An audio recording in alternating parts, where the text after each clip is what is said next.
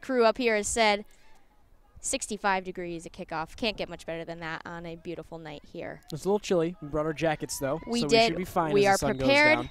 And here, long throw to the center of the box, headed on by Yerby, and a goal! First goal of the game, Spyridis from the midfield possession. And the Big Red are on top early in the first 5 minutes of this one, 1-0. We'll see this replay. Looks like a bit of confusion. A long throw from the far side. Yerby heads it on. But Palatrick is unable to really contain that ball, and it just takes a bad bounce, ends up on the foot of Spyridis. Not getting a lot of chances out of it, so it seems to be working for Cornell so far. Spinato up and a shot, but it's right at Chrissy Meyer. And the Big Red will from the far side to the center of the box, but Yerby is there, flicked on, and we have another goal.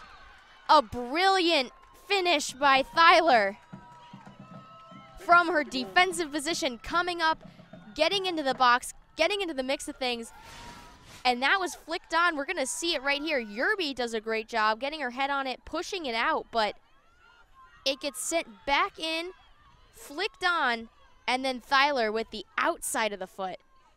Yeah, Bang. What a beautiful goal there. Just that will deflect off of Adams. 2, 1, 0.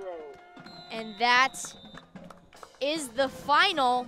That concludes this evening's game with your final score. After 2 overtime periods and 90 minutes, your final score 1-1. What a game.